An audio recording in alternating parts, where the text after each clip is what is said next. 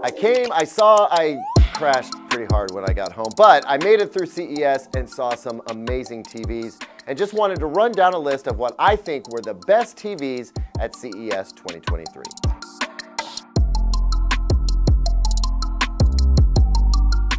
Welcome back, everyone. I'm Caleb Dennison, and I hope you enjoyed the videos we produced out of CES this year. There were some surprises there, a lot to look at, a lot to talk about, and we'll keep on talking about it all as we make our way to review season. But for now, let's just recap which TVs I think deserved a nod as being the best at the show and why I think they have the potential to be the best TVs of 2023. We'll start with what I think is an obvious choice or choices, and that would be the Samsung S95C and S90C QD OLED TVs. Samsung didn't just give us the 77-inch model we were asking for, they came up with a new model series as well. So the S95C is the top dog QD OLED TV from Samsung. It has the new QD OLED panel that I'll talk about in a moment, and it comes with a One Connect box and an enhanced audio system, so that puts it kind of in the premium tier. Then there's the new S90C, which has the new QD OLED panel, comes in 55, 65, and 77 inches, but otherwise looks a lot like the S95B did last year, which I know is a point of concern for some folks. There's this notion that the panel cabinet isn't strong enough and that the TVs are getting bent out of shape in shipping. And that's a warranted concern since the first one we saw was a little warped. But what I'm told is that returns due to damage have not been rampant. Take that for what you will. At any rate, if the question is whether the S90C is more robustly built, I honestly couldn't tell because it was a very strictly look but don't touch affair at the Samsung booth. I do have to say though that it looks very similar to the 2022 model, but looks can be deceiving. So we'll have to wait for it to show up here, or maybe I'll fly to New Jersey again to get an early look at it where touching is allowed if not encouraged. Either way, the new, even brighter QD OLED panel could make a game-changing TV even more game-changingly awesome. I just made that term up, but you get the idea. If the color brightness and overall luminance ends up being as bright as it can be, that's up to Samsung Electronics, then we could be looking at another year that Samsung has a dominant top-tier TV. Next up is the LG G3 OLED, and it's impossible not to think of the LG G3 OLED as LG's answer to QD OLED from Samsung and Sony. But the fact is, LG Display has been working on developing brighter OLED panels for quite some time.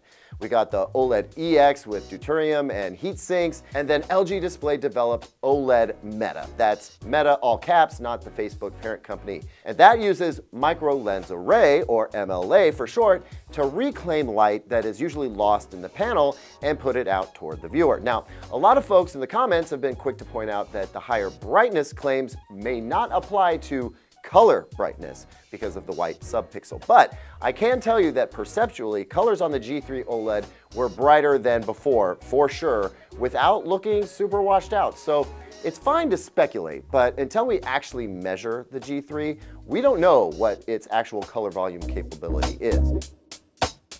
But besides all that, the G3 just looks straight up amazing. If the idea was to make an OLED TV that looked punchier in a bright room, I think LG has done just that. And I think it was a pretty clever bit of engineering that deserves a shout out, which is why the next video you see from me will actually be an explainer on how MLA works and what we can expect from the new G3 with Meta panel. Next is another LG TV, and that would be the M3. Now, the M3 is not an entirely new series of OLED TV per se. The TVs themselves are the same. What makes it different, the headlining feature, is this box to which you connect all your components, and then it wirelessly beams the audio and video signal to the TV. So at this point, all you need to do is plug the TV into power, and you don't have to plug in anything else to the TV. No running conduit, no running HDMI cables, and wondering if they're going to be good enough over the distance. The wireless transmission is lightning fast and super high bandwidth, so there's virtually no latency and there is no loss in signal quality. Anyone mounting their TV over their fireplace is gonna love this, but honestly, I think this is the coolest connectivity development that I've seen since Samsung's One Connect box. Next up is the TCL QM8. This is TCL's new flagship TV, and it doesn't just replace the 6 series that we had in years past, it aims to exceed that TV.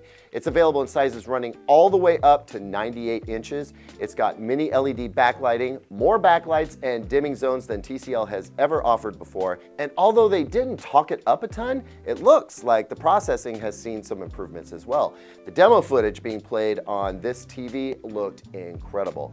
Off-axis performance still needs a little bit of work, but otherwise, this is going to be one of the highest performance TVs you can buy in 2023, and the price, as usual, will probably be surprisingly low.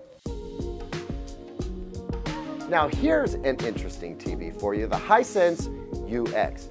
Now this is a bit of a gamble for Hisense, as it's a super high performance TV with peak brightness exceeding 2500 nits. Honestly, it'll probably do 3000 or more. It's got a ridiculous number of backlights and dimming zones, some incredibly effective off-axis performance, and Hisense says it's working on improving its processing. Now, this is a TV patterned after a model that's been selling in the China market for a couple of years, but it's hard to pull it over to the US because frankly, a pricey Hisense TV could be a tough sell here in the US. But folks, if you want it to be sold here, you can make that happen by buying them direct from Hisense once they're on offer. That may be the only way to make sure that these top performing TVs from Hisense make it to the US and eventually to store shelves in the future.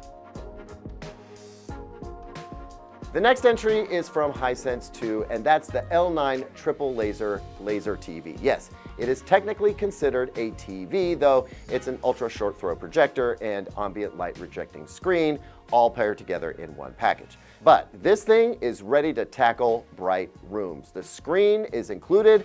Hisense makes the screen. It's got high gain and reflects a good amount of the projector's output back at the viewers while rejecting light from above and coming in from the sides. I mean, there are many situations in which you will never get a 100 or 120-inch conventional TV into a space. Even 85 inches can be too big for some situations, like certain NYC apartments. But this thing will fit just fine. And at this point, the only thing keeping me from suggesting that this might be the best big screen option for most folks is the price, which we don't know yet. But I mean, it's Hisense, so I'm expecting it to be a pretty attractive option this year.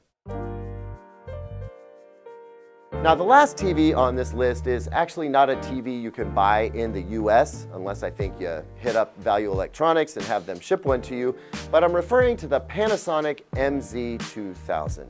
It was at CES and it was one of the best TVs there. Even though they don't sell it in the US, I think it still needs some mention. We don't talk a lot about Panasonic here, but their processing and picture quality is right up there next to Sony's. Superb TV. I wish I could get one here. Hell, maybe I will just for fun.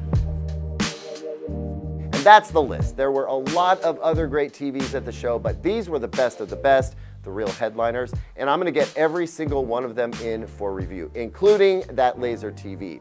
Fair to say, 2023 is looking like a really fun year.